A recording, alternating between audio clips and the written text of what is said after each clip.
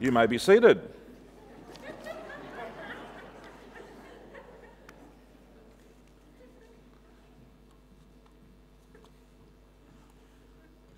Yeah, changing the climate is our series title for February, and I've enjoyed sharing God's Word with you. We started by talking about to change the climate of our hearts, heart transformation, and a life that runs after Jesus. When your life is geared to be running after Him, your heart will be changed. Then last week we talked about building bigger people, recognizing what Jesus is doing in us, and we shared about the changes to our leadership in the church, our reorganization and development of new leaders, and our aim and heart is to recognize what Jesus is doing and to empower our leaders to help build you into bigger people. Today, I want to share on growing as generous stewards, Jesus' heart for His house. Stewardship may be a new word for some of you. For those of us who've been around for a long time, we understand it pretty well. But for some of you, it might be a new concept. So when the Bible says that we are stewards in this world that God has made, what does it really mean? Well, it has to do with acknowledging God's ownership over everything. Christian stewardship, properly defined, is the wise administration of God's creation and grace and gifts by His people. Folks, to change the climate of our church, we need to really grasp the concept of God's ownership. And then we will see the importance of our stewardship response to when we fully grasp that God is the owner of all things. Look at these scriptures, that God is the ultimate possessor of everything in heaven and on earth. Psalm 24:1 says, "The earth is the Lord's and everything in it." Psalm 50:10, "For every animal of the forest is mine, and the cattle on 1,000 hills." In Haggai, he says, "The silver is mine and the gold is mine, declares the Lord Almighty." Ezekiel says, "For every living soul belongs to me, the Father as well as the Son. Both alike belong to me." And Paul says in 1 Timothy 5:17, "Put your hope in God, who richly provides us with everything for our enjoyment." He says everything that comes our way is from God. He provides for us. So all things belong to Him, and He is the ultimate landlord, even though this may be alien to our world's thinking. Now, within our world, there are two great political and economic ideologies, and they've been around for about 150 years. And these two ideologies are socialism and capitalism. Who knows who created socialism and capitalism? Names stick out like the Webbs and Karl Marx, communism, or the extreme form of socialism, Adam Smith, and for capitalism. So these concepts actually, they started writing about them in the 17th and 18th century. And so these two great ideologies are still around. Did you realize that they are built on faulty premises and their foundations are built upon a lie? What's the lie? Well, socialism believes that the state owns all things. And in the extreme form, it says that the state should own all the means of production. That's a communistic society. So there is no liberty and freedom for personal ownership. Capitalism says that individuals must be the owners, and the state should own as little as possible. So right now in the United States, there is a presidential election going on. You've heard about it. It's probably on the news every day. And there are two characters that are two grumpy old men who somehow have captured the imagination of the American people, but they're really of the extreme left and of the extreme right. One's name is Bernie, the other's name is Donald. Bernie's so far left in his socialism that it's kind of like never happened before. And Donald is so far right that they're both extremists, but they've actually taken those ideologies and the way they're propounding them, it's almost like that's their God that they worship. And I certainly hope the Christian foundations of the US come to the fore in some of their thinking, and maybe others who will take the nominations. They're struggling to try and to get the nomination of their political parties. That's not the election. We've got till November to put up with this. I can't handle Donald anymore. What about you? The Bible teaches that the world's wealth actually belongs to God, not to man. So both socialism and capitalism are built on a false ideology. Therefore, whatever we give back to him as Christ followers, as Christians, and we practice tithing and giving and supporting, and we did that this morning, whatever we give back to him, it remains true that we are returning to God only what is already his. We can claim no ownership of anything on this earth. You came into this world with nothing, and you will leave with nothing. Everything else is on loan. And he is the author and the creator of all things that are good. So now let me focus on our stewardship response to the truth, the biblical truth, and I've given you just a few verses, that God is the owner of all things. What should our response be? Well, there's some great examples in the Bible. I love King David. I mean, he's not a good example when it comes to following his marriage and family life. So you don't learn from him about how to kind of conduct marital relations or how to raise kids. In fact, the guys up here today are much better examples than King David was. It's true. However, he was an awesome example in other areas, and one of them was as a faithful steward. Man, was he generous. Really generous. And when you read the book of Chronicles in the Old Testament, 1 and 2 Chronicles, 1 and 2 Kings, and 1 Chronicles chapter 27, and I'm just going to refer to it, tells a story about David's preparations for the building of the temple of God. And he kind of figured that if he as king had a beautiful palace that he could enjoy, why shouldn't God have an awesome temple rather than living in a tent? The tent of meeting, which was the meeting place where people would meet with God through that avenue of worship, which of course no longer exists today. We have the reality of Christ who's appeared, and he's introduced us to the Father. But back then, it was a religious system and kind of the worship of God centered around the tent of meeting. And he said, well, if God's living in that space, why can't we get him a beautiful house? So David is such an inspirational model about being a generous steward because he had a heart for God's house. He wanted to bless God. He wanted the best for God. And he inspires us that we should have a heart for Jesus' house, his church, the vehicle by which he expresses himself to bring blessing into our world. Let me read to you a little bit of 1 Chronicles 29. It says this. This is David speaking in verses 3 onwards. He goes, besides, in my devotion to the temple of my God, I now give my personal treasure. So he not only gave monies that were collected through taxation for the building of the temple, he says, now I'm going to give you my money, my personal treasures of gold and silver for the temple of my God, over and above everything I've provided for this holy temple.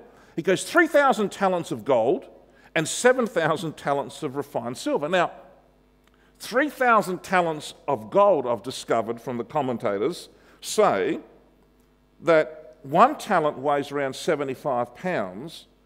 And if the price of gold today, I checked it out on Google, and Google never lies, it's about $1,200 an ounce apparently. But let's say it's dropped down to $1,000 an ounce. Do you know how much David gave of his own resources? $4 billion. He emptied his bank account and said, I'm going to give God my best. And David's motivation in testifying to the amount of this gift was not in a spirit of boastfulness. He wasn't bragging. It wasn't pride. He wasn't calling attention to himself or self-promotion. David's motivation was for God's glory and as an example and an inspiration to the leaders and the people and for the people of Israel to follow. And I think that is a wonderful example. My wife and I, Kath and I, have tried to follow David's example ever since we've been here. We have never asked people to give generously and sacrificially if we ourselves haven't. And it's been my joy and privilege to facilitate the raising of millions of dollars in tithes and offerings and missions giving and facilities and that. But each time, I cannot ask people to give if I myself am not giving. And also, if I'm asking for people to give sacrificially, that we give sacrificially. And I've tried to be an open book and say, this is how much I give, this is how much I earn, got nothing to hide, and if I can give more, I will do that. And David's a great example of this. The leaders and the people followed his example, and this type of sacrificial giving was done willingly and joyfully. It says this in 1 Chronicles 29. David says, now, who is willing to consecrate themselves to the Lord today after he gave his gift? Then the leaders of families, the officers of the tribes of Israel, the commanders of thousands and commanders of hundreds, and the officials in charge of the king's work gave willingly. The people rejoiced at the willing response of their leaders, for they had given freely and wholeheartedly to the Lord.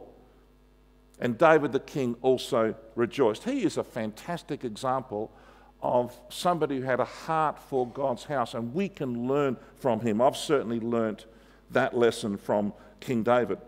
The Scriptures, God's holy book, inspires us, encourages us, and instructs us to be accountable stewards. As Christ followers, we have to give, and we will be giving, an account of our lives to him. And in Romans 14:12 it says, so then each of us will give an account of himself to God. And I'm so thankful that as a reborn Christian, coming to know Christ as my Saviour, I don't have to give an account of all my past sins. They have been forgiven. So I'm not going to be judged for my sins, because that would consign me to hell. I have received forgiveness and grace through the death of Christ. I've believed upon him. I've received him as my Saviour. The old has passed away. The new has come. I live in forgiveness and grace. And I think that is an amazing thing that you can never take for granted. That when we have to give an account to God, it's not as sinners who have not received the gift of forgiveness, but we will be judged as saints, those of us who are Christ followers, in other words, those who are reborn Christians. With what we've done, he's going to assess us on what we've done with the free grace that has been lavished upon us, the salvation that we've received for free, the grace that's come our way, the many gifts that he has blessed us with. What have we done with those? How faithful have we been? Have we been really good stewards of God's grace and gifts and resources? Hebrews 4:13 says, nothing in all creation is hidden from God's sight. Everything is uncovered and laid bare before the eyes of him to whom we must give an account. And so I'm glad I'm going to give an account of my life as somebody who's been washed clean from the old. And so now this new life is I've got to give an account of what I do with the gifts that he has given to me. And that's going to be our judgment. And the Scripture teaches that very clearly. So folks, it says, everything is uncovered and laid bare before the eyes of him with whom we must give an account. We are on show. S-H-O-W. Nothing is hidden before our God who sees everything. We're all going to give a personal account of ourselves to God. So if we are on show, then please firstly share your gifts. In 1 Peter, he says, each one should use whatever gift he has received to serve others.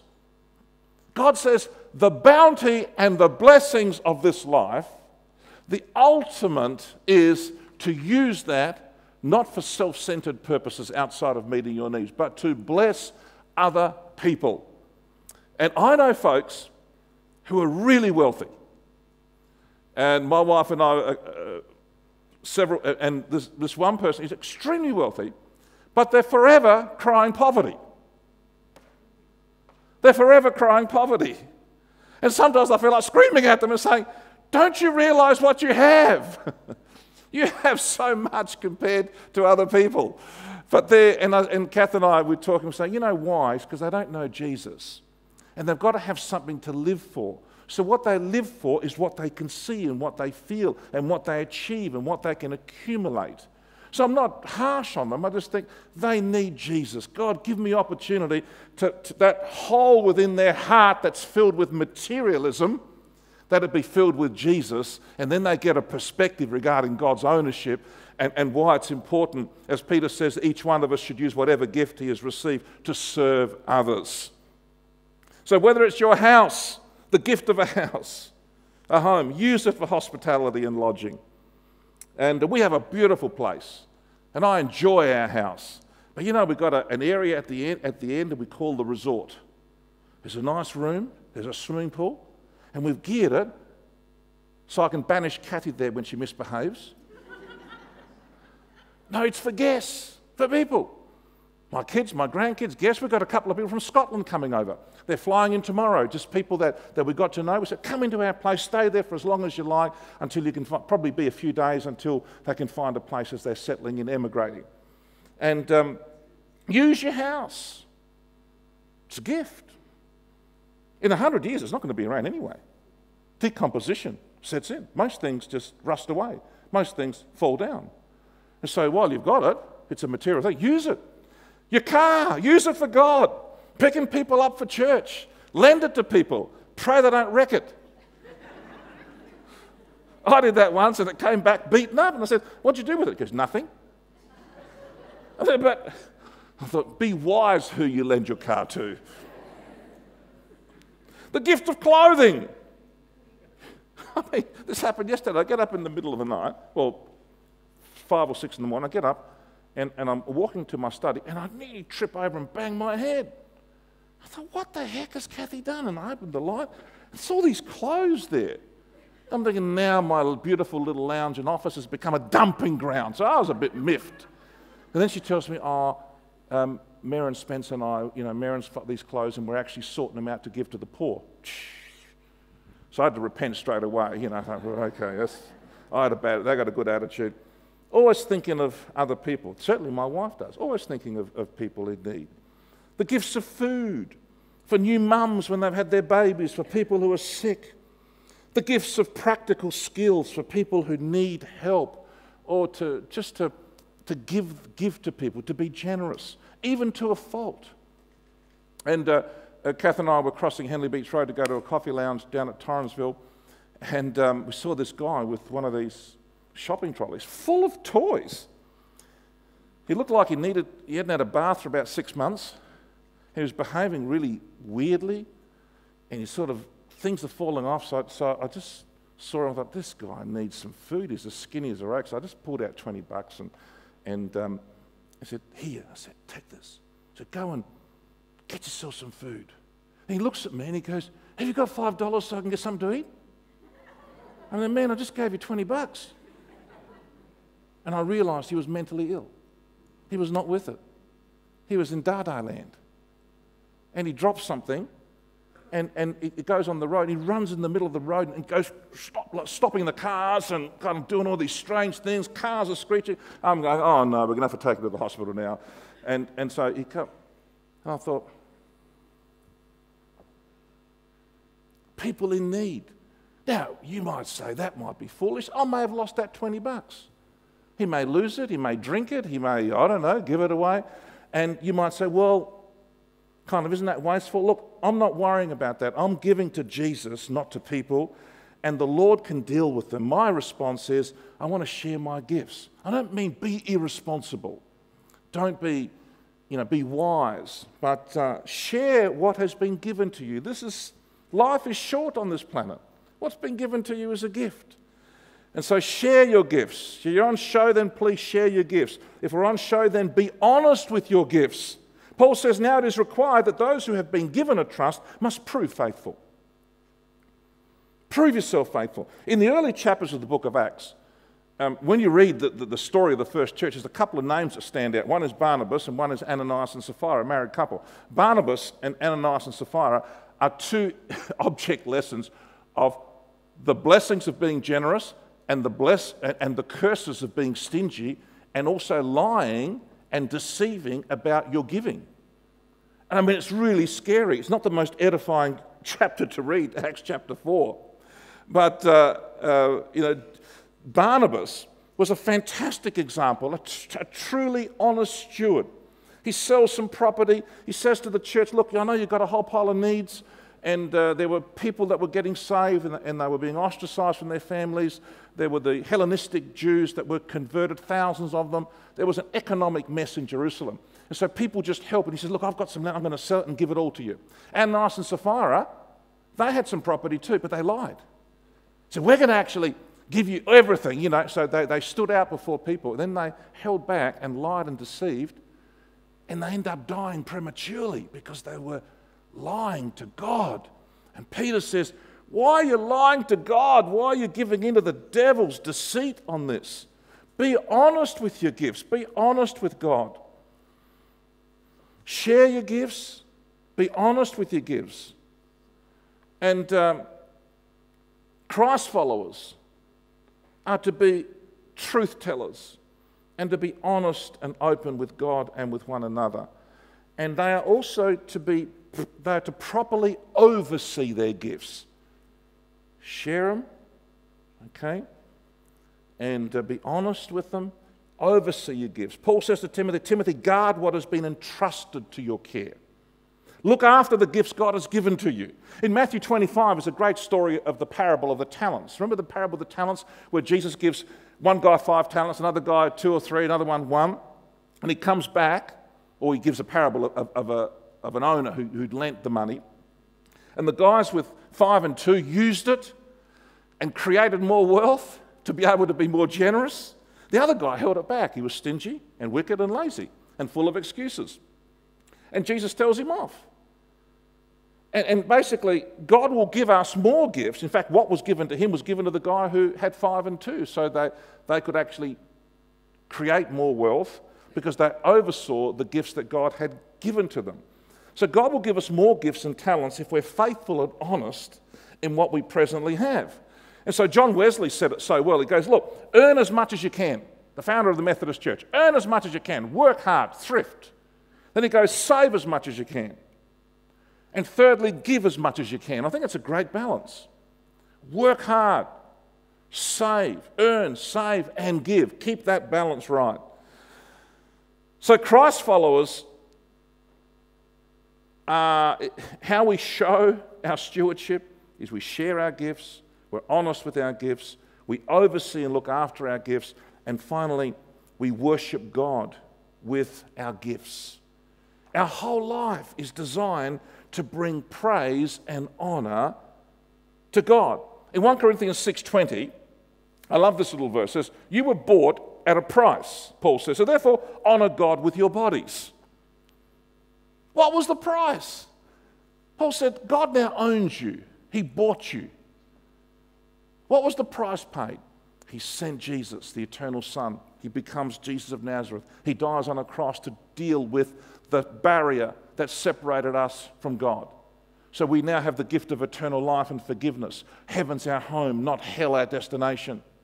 All that's because Christ's blood was shed. You were bought with a price. It cost God. It cost God the life of his precious Son to save us. And he says, therefore, because you were bought with a price, therefore honour God with your bodies. We're to live a life of worship, and worship involves every dimension of our being. Romans 12:1 says, therefore I urge you, brothers and sisters, in view of God's mercy, to offer your bodies as a living sacrifice, holy and pleasing to God. This is your true and proper worship. Abraham in the Old Testament is another example. King David's a great example of a heart for God's house. Abraham's a great example of somebody who's just so full of gratitude that he just wants to give to God. And he worships God by tithing. The very first time that tithing, giving 10% of one's income, is mentioned in the Bible is by Abraham. And he starts giving to a guy called Melchizedek, king of Salem. And he's just conducted a war, and he's rescued miserable Lot, his nephew, who was living in Sodom. He gets captured, kidnapped, and who knows what was going to happen to Lot and his family.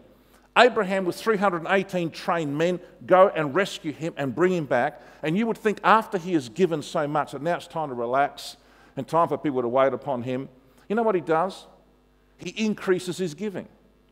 As an act of gratitude to God for giving him the strength and power to be able to rescue his unworthy nephew Lot, he just gives. And he gives 10% of his income to this king of Salem, king of righteousness, king of peace, named Melchizedek.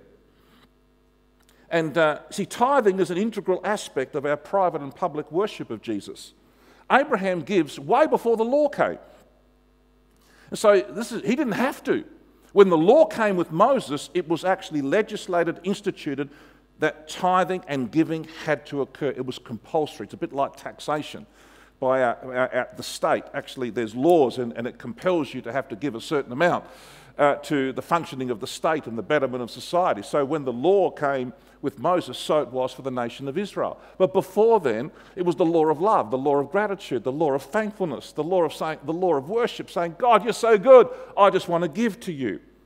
And so Abraham is a great example, like David.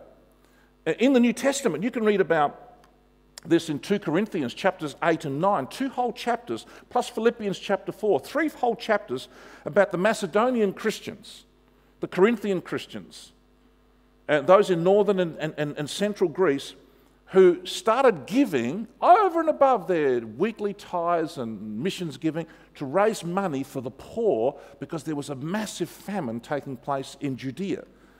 And so Paul is really upfront about the need to give.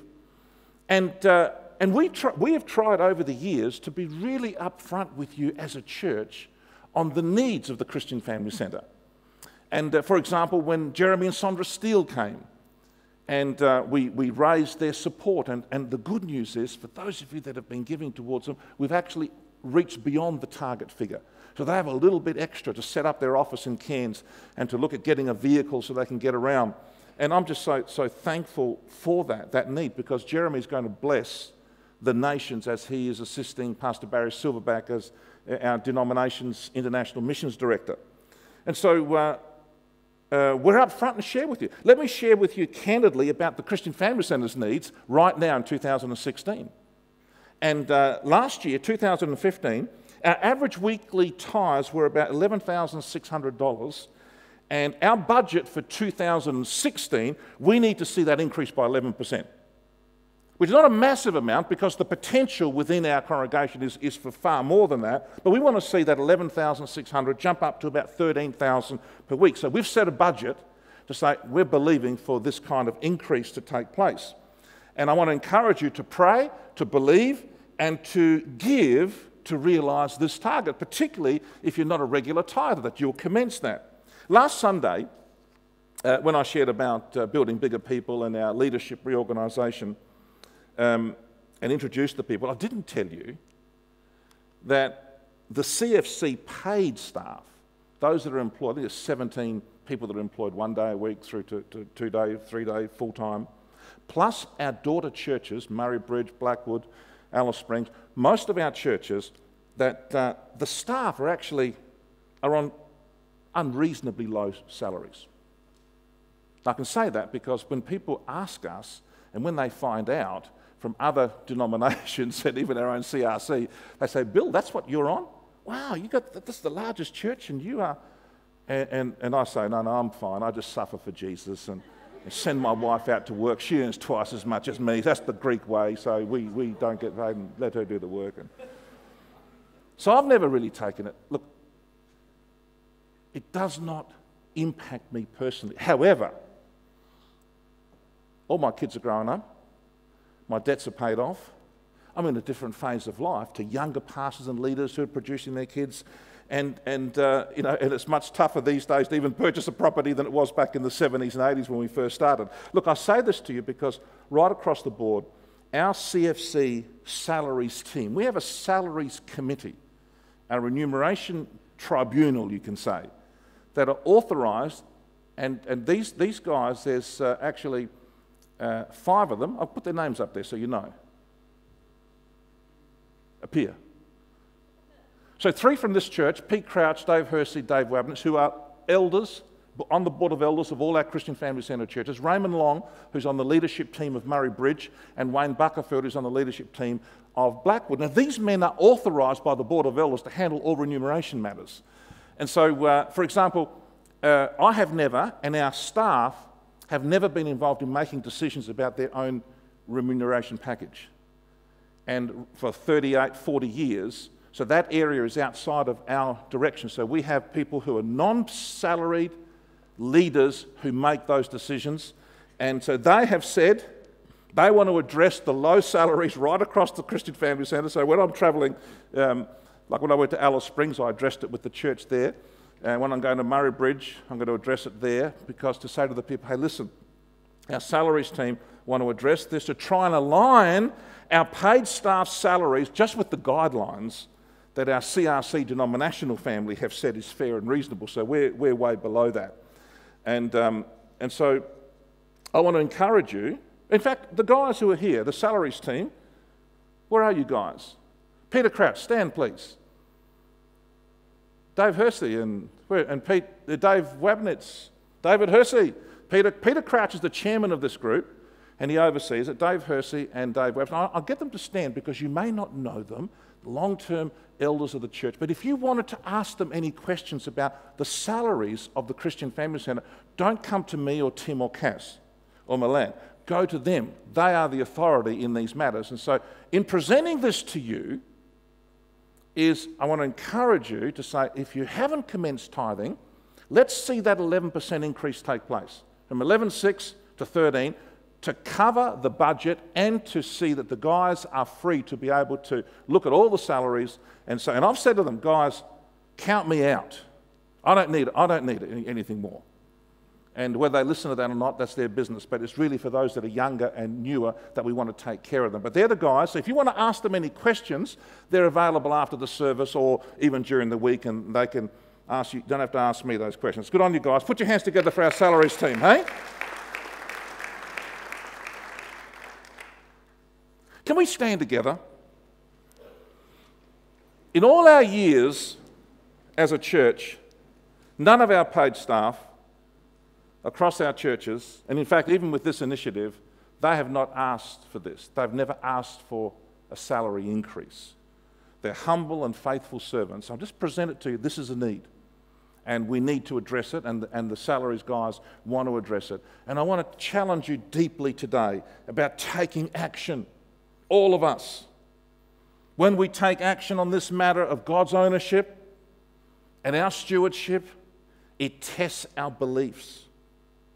And it kind of ensures that we're living out our beliefs. And if you are a faithful financial supporter of the church, and I look around and I think so many of you are, you give your weekly tithe, you give to monthly missions, you support our facilities projects. Some of you have been doing it for 30 plus years. I commend you and thank you for that. You are champions in the life of the church. We could not function unless you were accountable, faithful stewards of Jesus Christ. And your missions giving and facilities giving. So I commend you if you are one of those who has been, you've dealt with this, and maybe what I've shared today just reminds you, God, you're the owner. Help me to be an accountable steward. It's a privilege and a joy to align my life to your word as a Christ follower. If you have not reached that point, I want to encourage you and for you to develop a heart for Jesus' house and to commence tithing as a starting point. Just to commence. And this is his house, and there are needs that we have.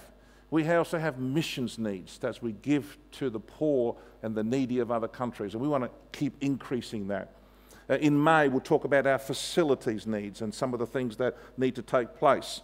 And that's another area in our yearly facility stewardship focus. But I want to encourage you to commence tithing. If you need to understand it more, I try and produce little booklets like this one on Christian stewardship. I've got one on baptism in the Holy Spirit, commitment to Christ. For me, I need to make sure that my practices are aligned to my beliefs and that my beliefs have got to be based on Scripture. That these are not my beliefs or our beliefs, but the beliefs that are rooted and grounded in the Scriptures. And so I've tried to put all the Old and New Testament Scriptures there. You can study them and reflect on them, because to me, this area of giving, like baptism in the Holy Spirit and the gift of speaking in other tongues, a lot of people don't understand it. Once they start reading the Scripture and start meditating, I think, oh, okay, that's a gift. And then as they read and reflect, faith rises for them to be able to say, Lord, I would like that gift as well. So the principle of tithing and giving, as you align your thinking and beliefs to God's word, and then you say, God, I need your grace to be able to make it work, you know what? Blessing comes back on your life. God's no man's debtor, and it's much more blessed to give than to receive. So grab that booklet. It's in the entranceway. We've got a whole stack of them there. I want to lead you in a prayer. Can we just close our eyes?